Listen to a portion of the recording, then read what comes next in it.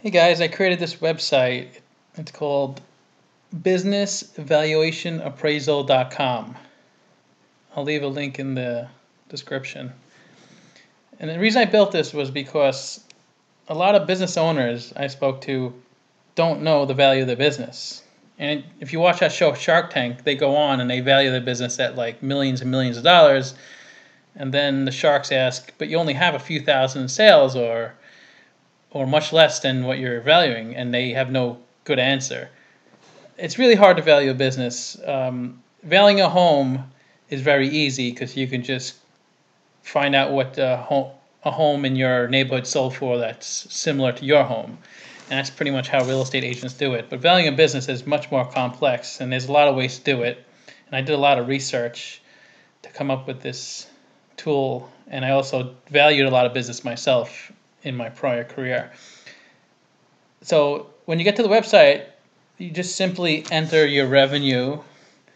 Say it's $50,000 for 2015. Enter your revenue for 2016. Say it's 70,000.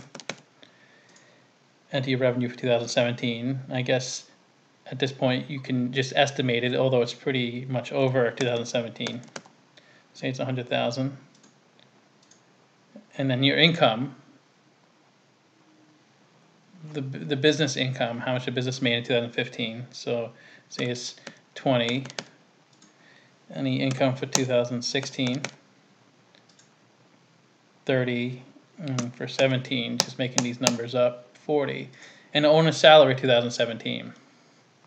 Now this is mainly for small businesses, so that would make sense where you need to know the owner's salary. But if it was a large corporation, it probably wouldn't be an owner's salary. It'd probably be a CEO, which is an employee, so that wouldn't matter. But say it was just a one-man shop and that person paid themselves $25,000, and you just put in your inventory, and you can estimate this stuff, or if you know it, that's great. So say 10,000 of inventory, fixed assets, and I put a little note here. That's pretty much furnitures, computers, equipment, anything that's considered a fixed asset, and you could Google that term if you're not sure what it is. So say it's 10,000 accounts receivable, what people owe you.